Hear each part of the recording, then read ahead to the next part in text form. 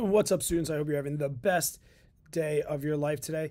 Today we are going to pretty much wrap up work, power, and energy, this whole unit. And the last thing that we have to talk about is power.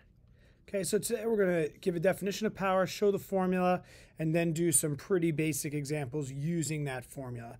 Because essentially power is the rate at which work is done. Or we can say the rate at which energy is used. All right, and this is all about pretty much how fast, okay? That's what rate means. How fast can we do work?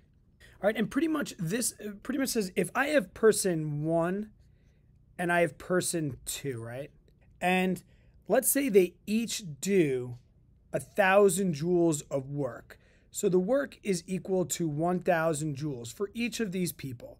All right, person 1 does 1,000 joules of work, and so does person 2.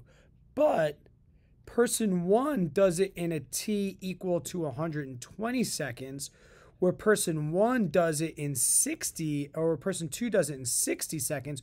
We say that person 2 has a greater power. The works were equal, but the power, this time factor, is what changed anything. So if we look at this in terms of symbols, we have power is the rate at which we do work. So we say that P equals W over T. And power, guys, has a unit of watt, capital W. And guys, we have to remember, don't confuse this with work, W, okay? Work W is a variable. This, guys, is a unit, guys. Okay, so especially in this topic where we're talking about work and power all at the same time, sometimes I'll see students confuse what that W actually means. Okay, and another acceptable way, because this is work times time, you can express the unit as joules per second. That's okay, you know, but I just want you to know that if you see joules per second, we're talking about power. But if I say watts, this is going to be the more conventional way that we are going to express power.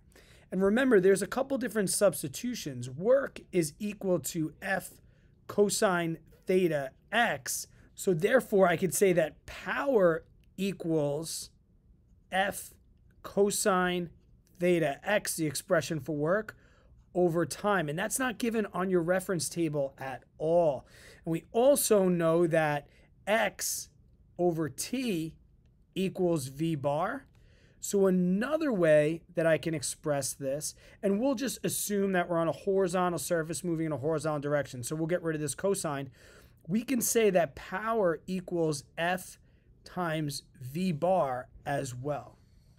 Okay, so you guys have to remember these substitutions because they are not given on your reference table.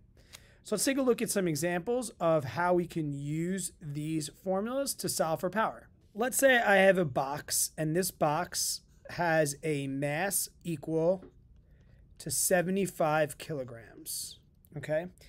And I am going to apply a force to this box, Fa, to move it, and displacement equal to 6 meters. And I want to know how much power is outputted if it takes 20 seconds to complete that action. So we'll come up here, we'll say power equals force times distance over time. And guys, once again, that was just work divided by time. So I plug in my Fa.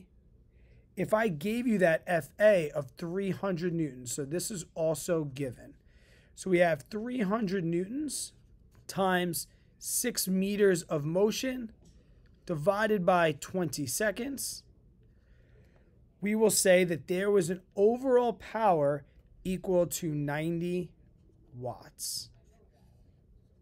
That is how you solve for the power when given a force, a displacement, and a time. Let's look at another example where we'll have an elevator.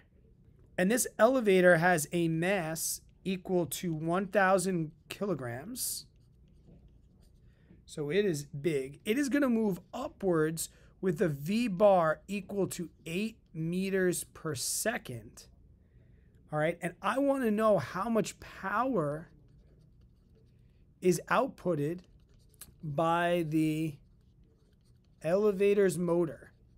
Okay, so we have power equals work over time, which equals FD over T, which equals FV bar. And we see from our givens, we have a V bar here, so I assume that I'm going to have to use this formula right here. But we don't know what the force is. Well, this object has a weight, Fg, and when I lift something upwards with a force, I have to oppose that, right? So this is going to be the applied force, and when I am at a constant speed, Fa equals Fg. So the force that I'm overcoming is actually the weight of the elevator times the speed of this particular motor.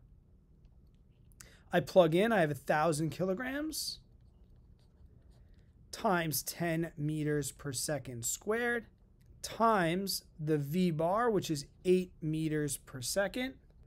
We see that I have a power now of 8,000 watts, and some might simplify this as saying 80 kilowatts of power. So that's pretty basic, guys. That's how we find power using these two different variations of the power formula. I'll catch you on the next one.